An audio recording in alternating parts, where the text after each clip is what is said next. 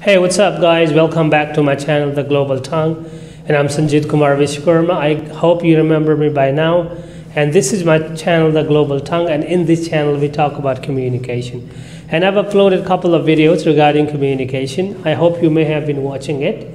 And today I am here again with a new video. And the topic of today's video is want-to. So we'll learn how to use want-to, because sometimes we forget to use how to use want-to nicely. So today I'll teach you how to use want-to. So want-to means desire. So whenever you have desired something, so you always use want-to. Desire, or you want something, I wouldn't say just desire, but when you're, when you want something, so you have to use this word want-to. So let's quickly dive into the class. So today I'll teach you how to use want-to nicely. So want-to. So let's say I want to make a video, or you want to ride a bike, or we want to grow our business. All right.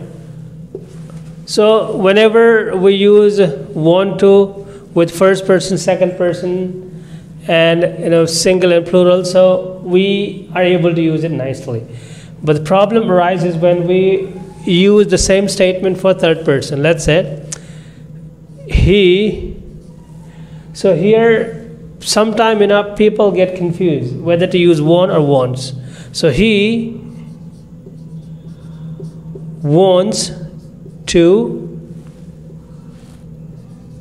make a video. Let's say he wants to grow his business.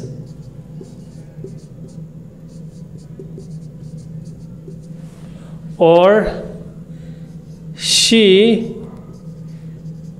wants to talk to me. Or she wants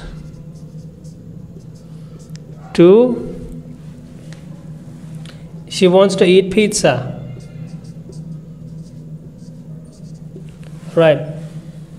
So using it with first and second person, singular, plural was easy, but whenever we want to use it with third person, then it becomes kind of issue.